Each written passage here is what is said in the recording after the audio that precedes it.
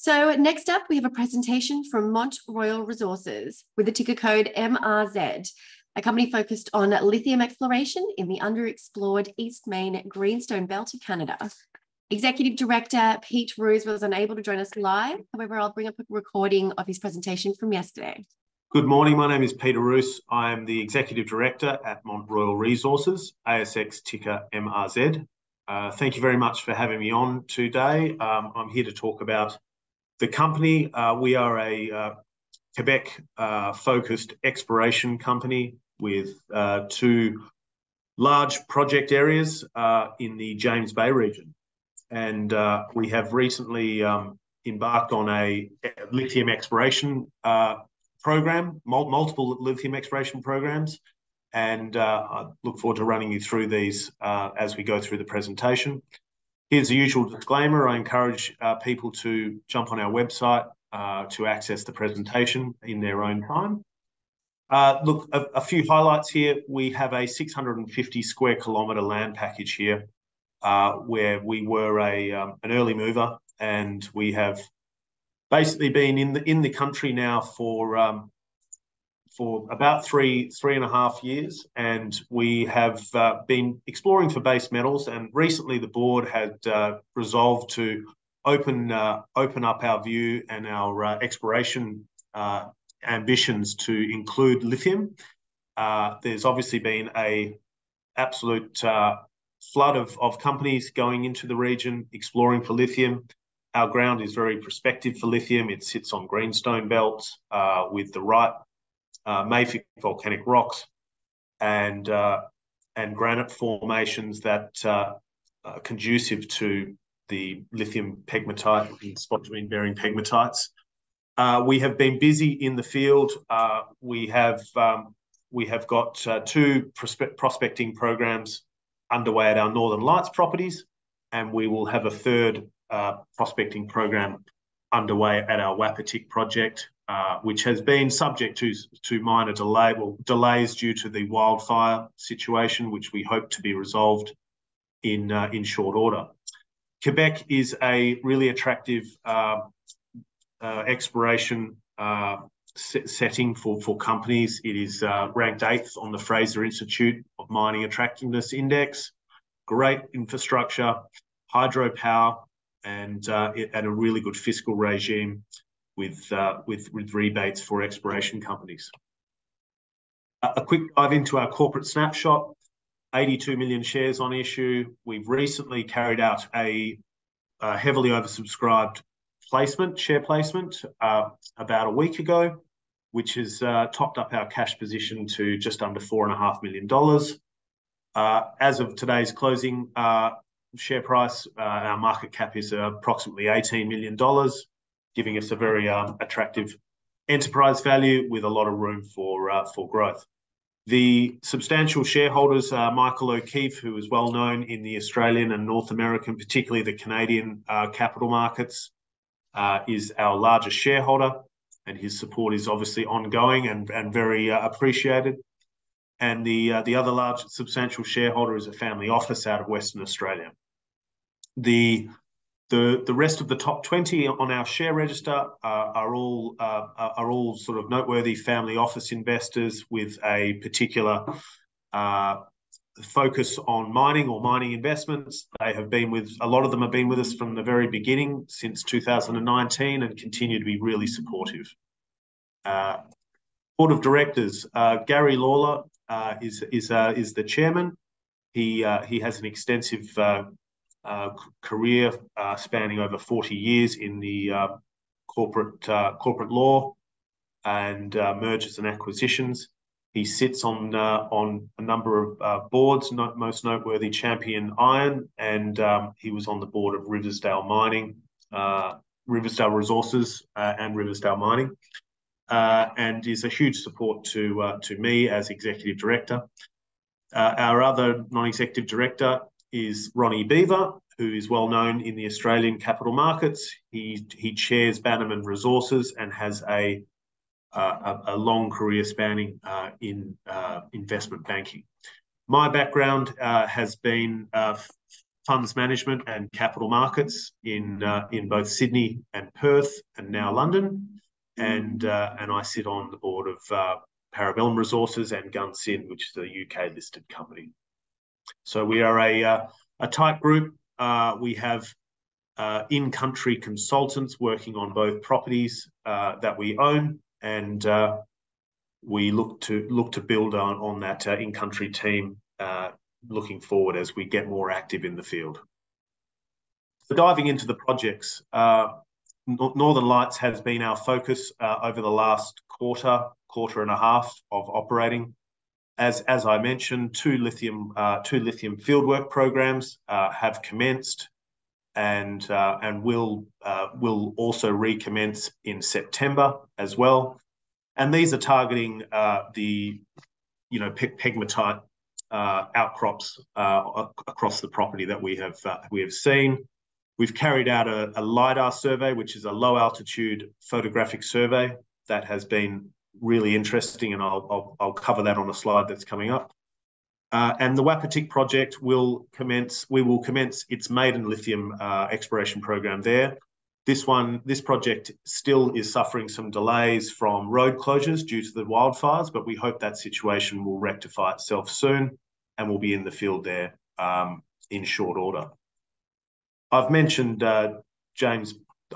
Quebec as a really good jurisdiction to operate, and I'll let the audience read that in their own time. But we're very happy to be in this province, and I think it's a testament that there are so many other Australian listed juniors now joining us. It's a really exciting place to be exploring.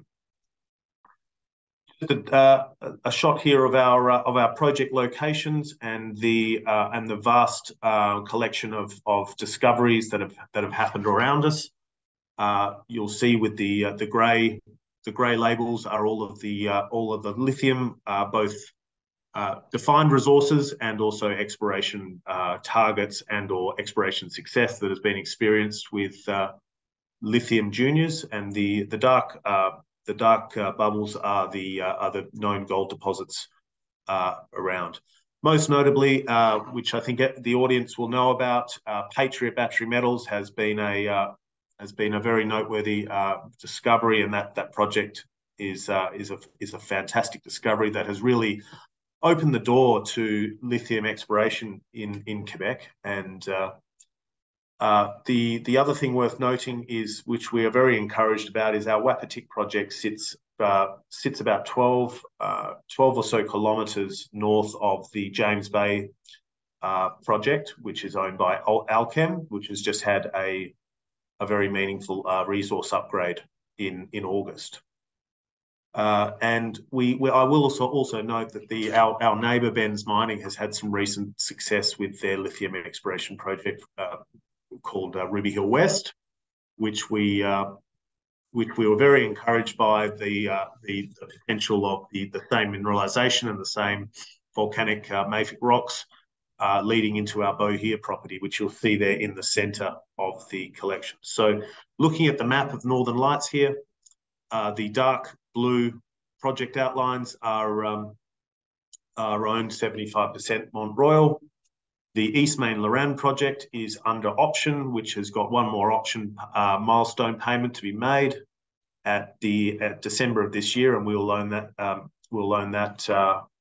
75% Mont Royal. And that's really Bohea and Eastmain Loran are the focus of our lithium exploration going on at the moment. So here is just really a chart here to show what we're up to. So as I said, multi-phase exploration program, sampling, mapping, chasing up these outcropping targets that came from the LiDAR survey. We hope to delineate and rank those targets with assay results, and obviously get back into those particular targets that are most promising, and do some trenching work, which is a very efficient way to delineate the size and the scale of these outcrops as they go undercover. And then soon after that, we hope to be initiating our drill program sometime in October. And obviously assay results will follow that. So look, diving into the Bohea property, this is obviously a long strike from the recent success that Benz has had. we are really encouraged by the mafic volcanics that are a similar package that run right through the property. I'll go on to the next slide here, which was really the results that were in our quarterly report, which shows the yellow targets that we identified from the LiDAR as visible pegmatites. And our team has been busy over the last month diving into each and every one of those to rank them and to take samples and get them to the lab in short order. The other focus of the exploration you'll see here with the yellow outline is following up a historical government database lithium occurrence. And we have been busy in that northeastern corner of the Eastmain Loran property. Again, this is actually exploring off the fringe of a granite rock formation called the Wahamen granite, and that has been a very sort of prospective exploration target to be exploring off the fringe of. Again, the pegmatite occurrences seem to be all over the property, in particular this northeastern corner, and we hope to again get samples and follow up with trenching programs in short order.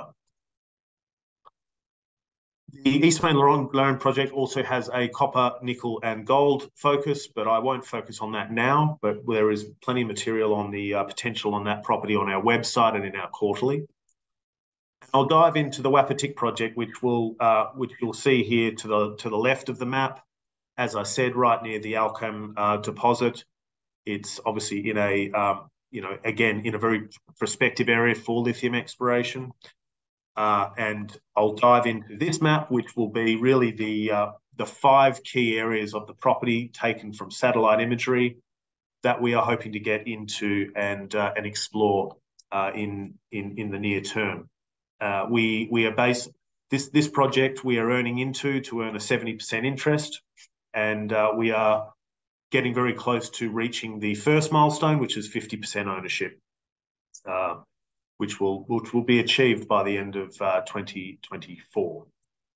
The property also had a very noteworthy nickel discovery on it, and that nickel potential and the exploration program there is being evaluated. However, the board has decided to pursue the lithium strategy and follow up these till sampling occurrences that are occurring on top of what we can see there as outcropping pegmatites. So again, get in the field, sample, trench, and get get the samples to the lab, and then delineate and get into the field and drill, hopefully around the similar sort of time frame as we'll be doing at our other projects at Northern Lights. So around the October-November.